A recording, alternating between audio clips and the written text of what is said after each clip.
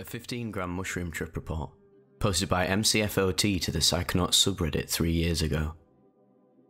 I'm always interested in other people's psychedelic experiences, so I thought maybe others were curious about mine.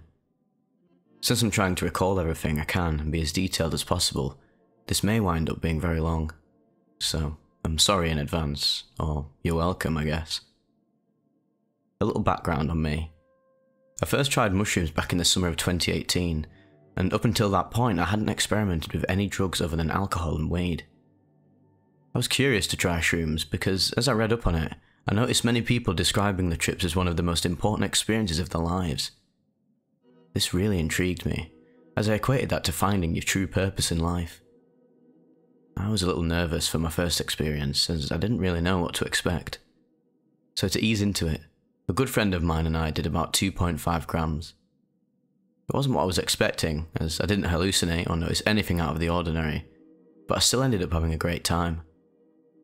It felt like taking a strong edible or smoking a lot of weed and getting the giggles, like you would the first time you smoked, but minus the munchies, which was a huge plus for me. A few months later I gave them another try. I was determined to have one of the most profound experiences I could have.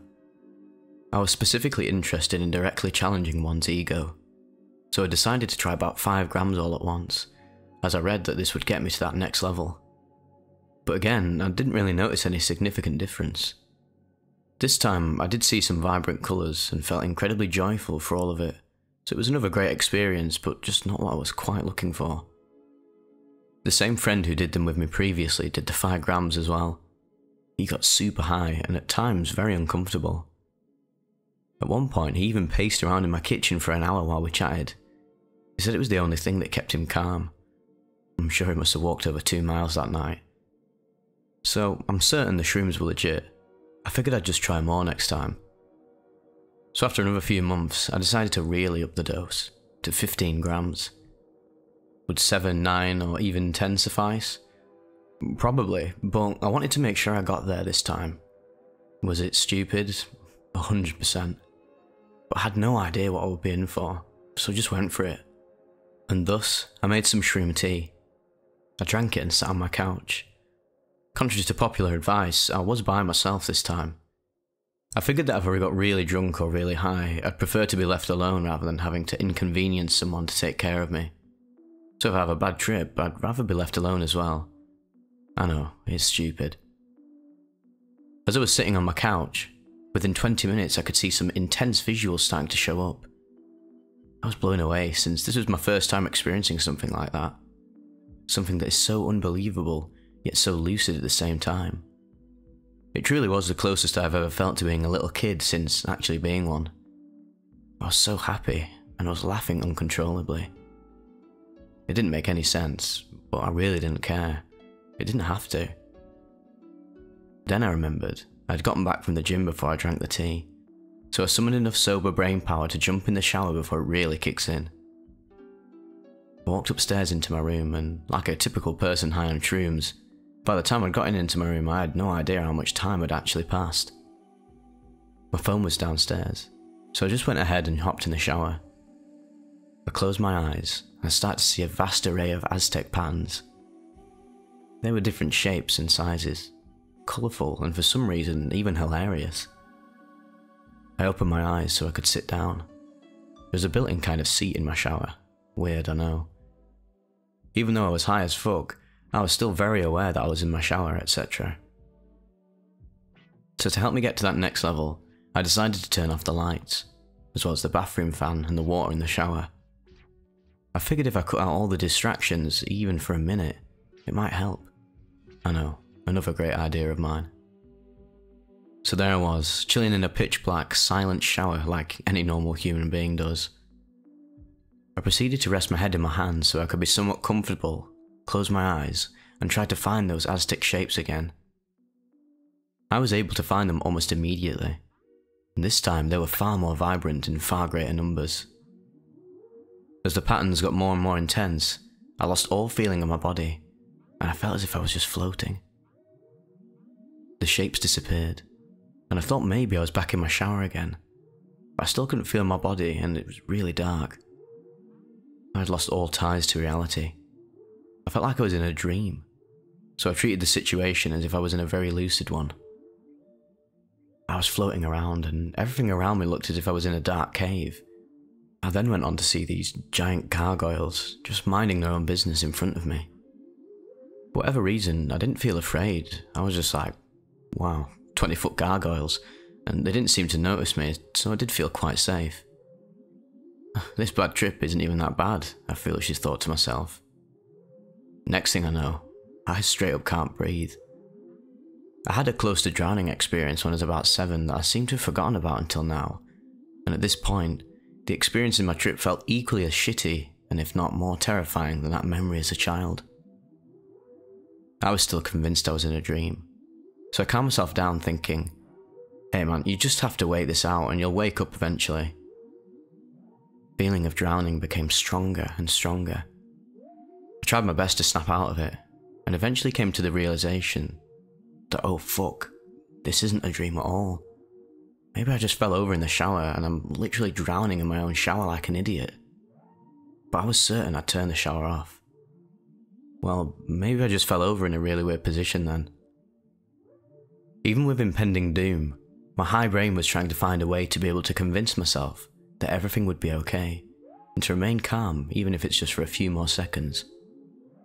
But then I began to feel this incredible pain in my rib cage, as if every rib was breaking from the force of my intercostal muscles, flexing so hard due to the fact that my body is desperate for oxygen. I started to feel an overwhelming amount of fear, panic and pain all at once. I was trying my best not to freak out, but I knew I had about 5 seconds of remaining calm left in me. There was nothing I could do about it.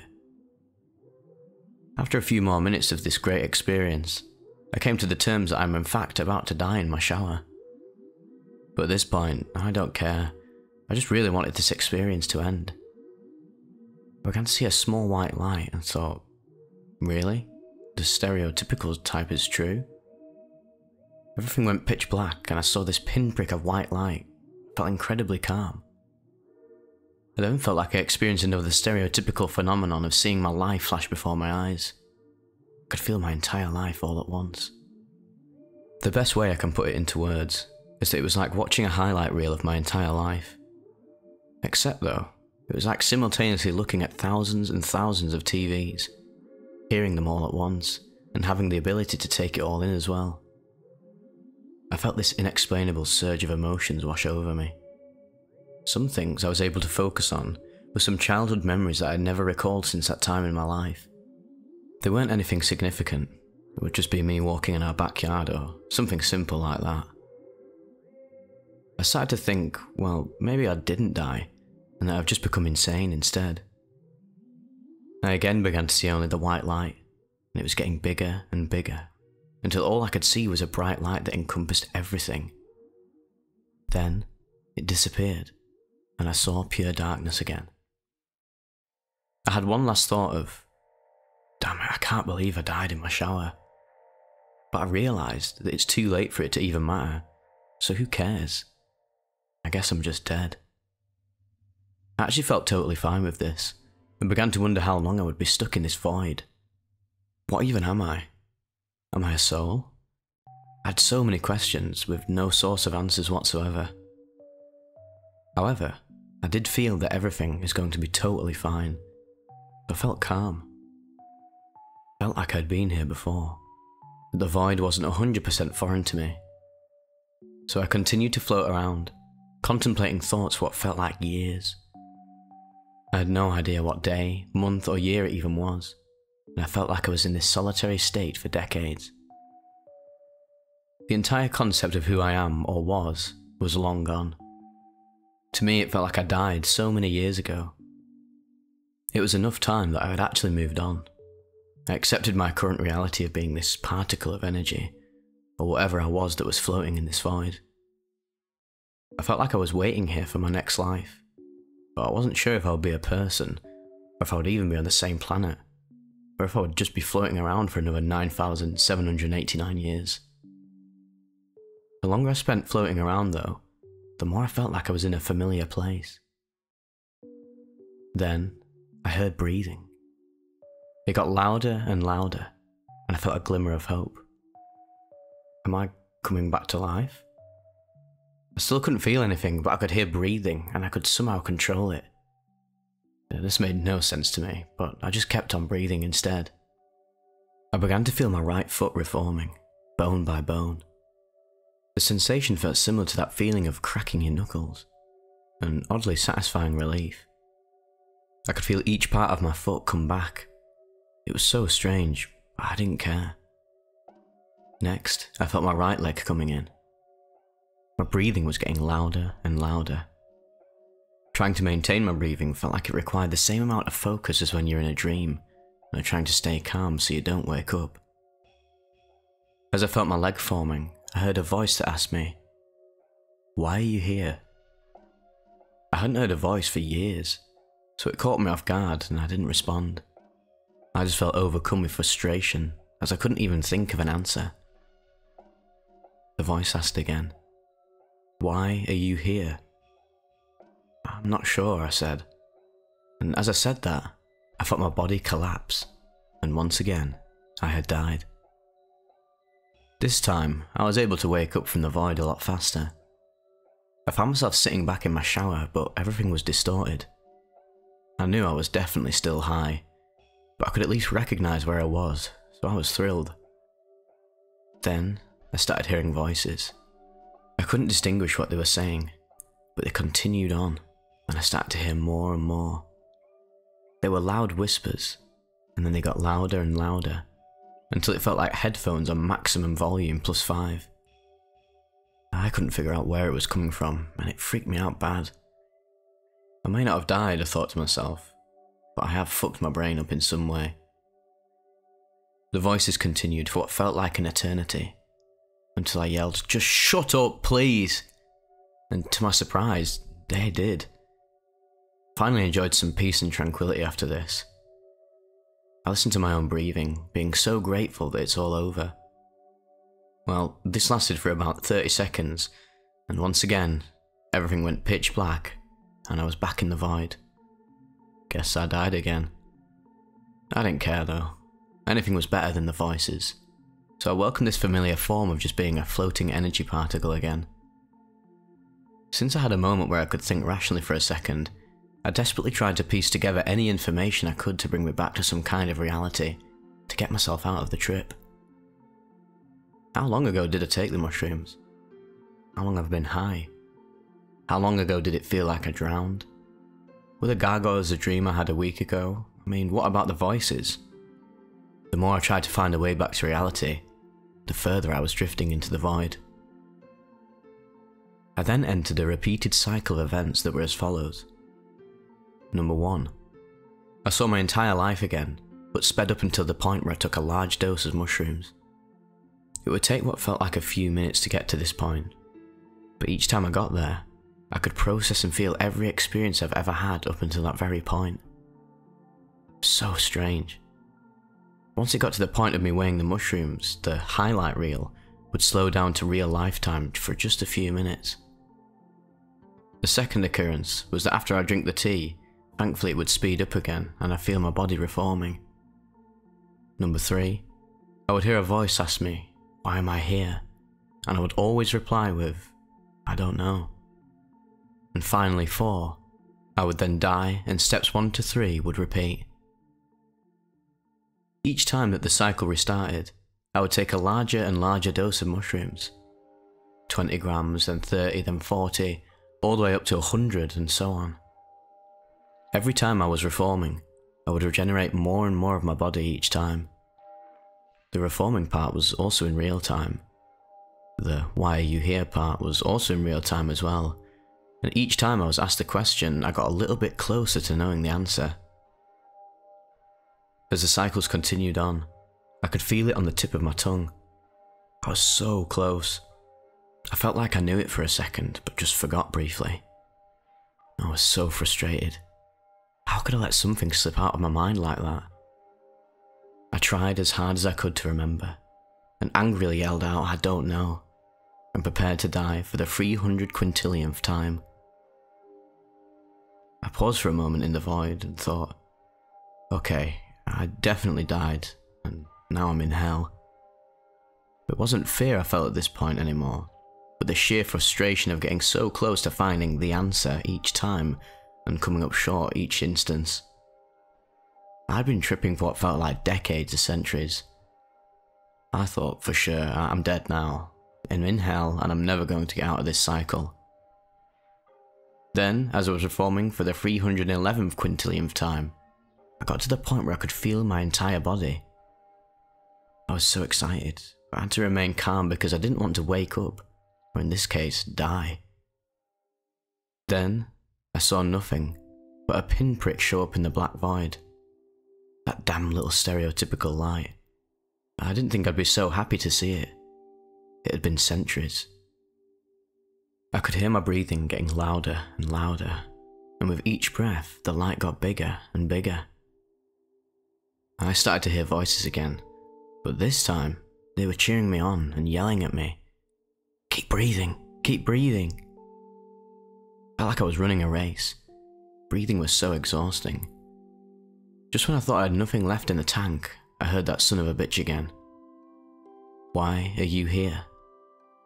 This time though, it was getting drowned out by the sound of the people yelling and my own breathing. I ignored it and focused on the feeling of my body. I focused on my arms and hands. I opened and closed my fists. I could feel every bone in my hand crack like Bruce Lee getting ready to lay the smackdown. Then, I focused all my energy on trying to find a handle in my shower so I could pull myself up. I felt it.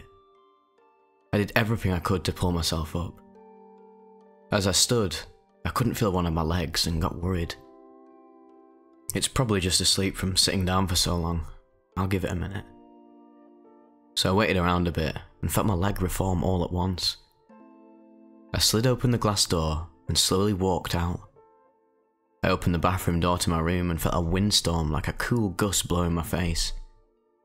It was the most refreshing feeling I had ever felt in my life. I was still heavily breathing, and it was pitch black in my room too. I turned on my bedroom light and everything appeared to be normal. I walked back to the bathroom and turned on the light. Everything was normal. I looked at myself in the mirror and I appeared to be normal as well. Pupils still mid-dilated. Was it over? Was it finally over? I saw my reflection in the mirror and it was me still, but at age 8, then 80, and then back to my current age. I took a few deep breaths. I was back to normal. I left the lights on and took a shower. Afterwards, things were still back to normal, and all signs pointed to me being out of the trip and sobering up. I walked downstairs and all I could think about was how long was I out for? Had it been a day? A week? Were people trying to get hold of me? I was anxious to check my phone. I took a look and turns out what felt like hundreds of lifetimes was in reality only about 4.5 hours. I breathed a deep sigh of relief. I smoked a joint and relaxed for the rest of the evening. It was officially over. Well, if you made it this far, thank you. I appreciate you taking all of the time. Take care, everyone. That was a wonderfully in-depth macrodose of mushrooms. The 15-gram ones really do seem to be the most mind-blowing in a sense, because it's sort of as if you've taken so much that, yeah, you are taken out of your sort of human level reality, but you've not taken enough, saying like, we've done sort of 30-gram, 40-gram trip reports on the channel, where there is absolutely no semblance of the human reality even left in you. And this sort of had a parallel with the Salvia experience, where he was sort of conscious that he did have a body in the human physical realm, but he was also stuck in this sort of like void type existence where he was quite literally nothingness.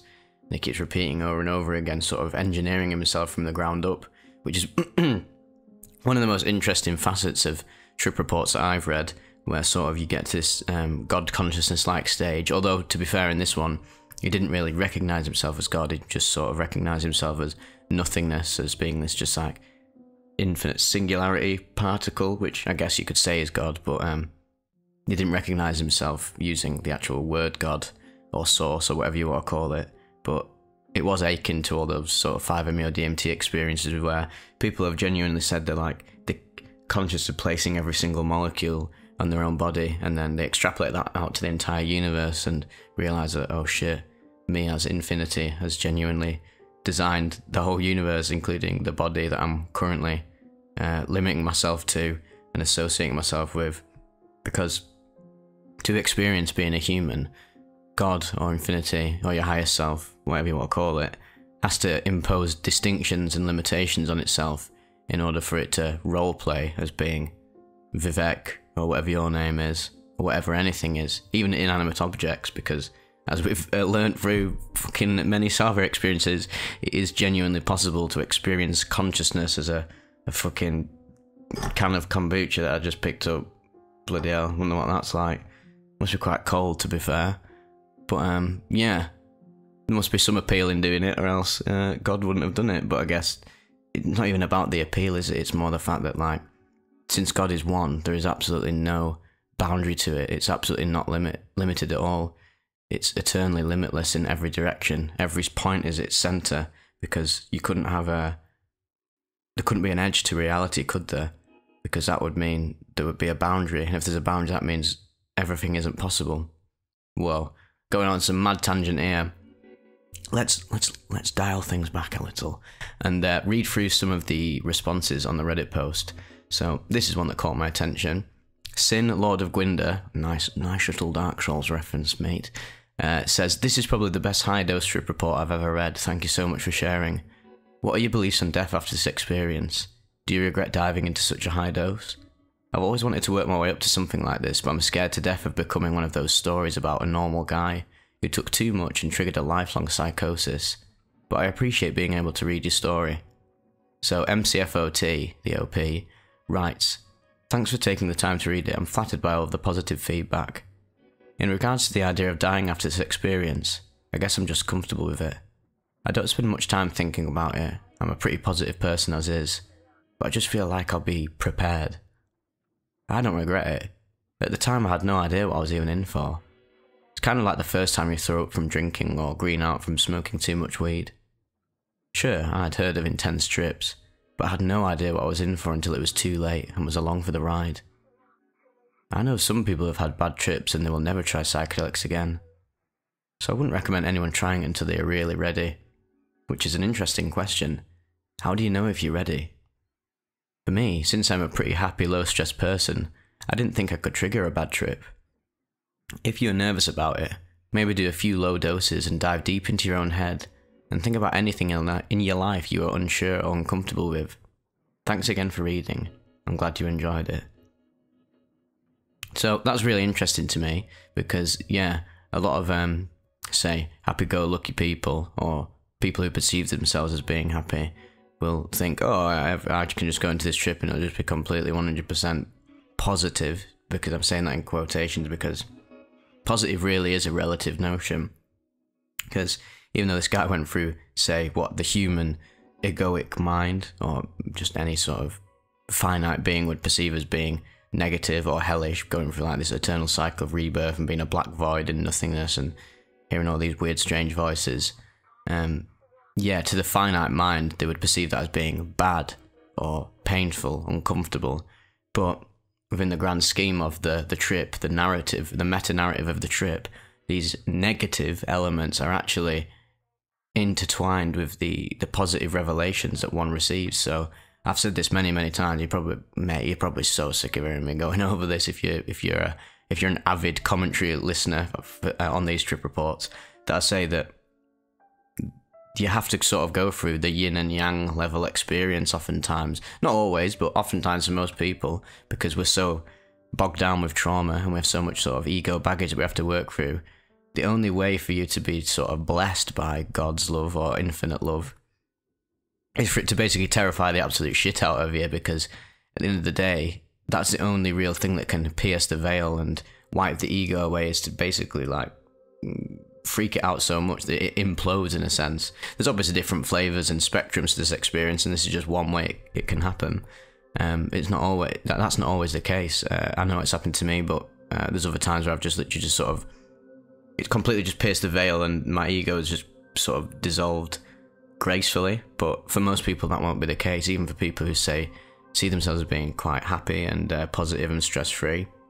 But it's all part of the parcel, isn't it? Even if you are just like some super hippie, super enlightened geezer, you're probably going to still have to have some challenging trips, because, I mean, where would the achievement be if there wasn't some challenge? Like I say, the analogy with sort of video games is like the best video games are the ones that challenge you, frustrate you, but you still love the frustration in a sense, because you see that you're achieving something, you're growing, you're getting deeper. Because again, if life was just in pure God mode and we're fucking no clipping fruit walls, it'd be well boring, wouldn't it? There has to be some challenge, some fear, something to overcome for us to really actualize our spiritual journey, if you want to put it like that. Another thing that stuck out to me in this report is where he talked about having this memory sort of come to the surface of drowning, almost drowning when he was younger, which it seems like he'd either forgotten about, suppressed in himself unconsciously or consciously. But yeah, at the end of the day, he's forgotten about it, and it's obviously had a massive impact on his life, in a sense, because it was like his first skirt with death. So oftentimes things like that will come up in heavy psychedelic trips, because an element of sort of the extreme psychedelic headspace is working through trauma and facing it head on in a physical sense. Like, yeah, say this guy literally had the sort of the physical sensations of drowning, and that is part and parcel of working through it. It's sort of almost like, yeah, you have to feel it, embrace it, accept it, and let it go. And that's actually why psychedelics are so effective, because it just cuts straight through the bullshit and gets to the meat of it, and allows you to work through whatever you've been suppressing, or whatever part of yourself you didn't even know you suppressed or even existed. So yeah, that's why psychedelics are so groovy.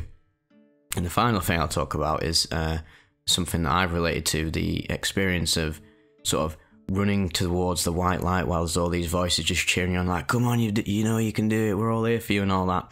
I had that when I was in Manchester and when I was running around. Obviously it didn't end up ending very well, relatively. In the end, it ended amazingly over the next few years as I integrated it, but physically, for the fire night itself, it was not a good time. It was pretty horrible and painful. But yeah, once you break through the other side, you oftentimes do sort of realise yourself, I'm just pure infinite bliss, etc. But yeah, I was sort of on the cusp of that, and I heard all these voices sort of egging me on, and all my mates' voices, very strange, and this guy sort of had a glimpse of that experience as well. Obviously, there's funnily enough, in the last report I just featured, the Salvia one, there was the stereotypical white light of which is synonymous with sort of near-death experiences. It's really interesting those parallels that there is between sort of physical near-death experiences of being in like an accident, and you're like, oh my god, I'm literally on the verge, and those psychedelic experiences where you're in the verge of death in like a metaphysical sense rather than a physical sense, although the two overlap and basically sort of are the same thing in a sense. Probably just absolutely chatting shit now, me, but yeah, I need to make a video comparing these two aspects of the white light experience that people have on near-death encounters and just psychedelic binges. So if you'd like to see that video, let me know, and if not, well, I'll probably do it anyway, so you better just deal with it.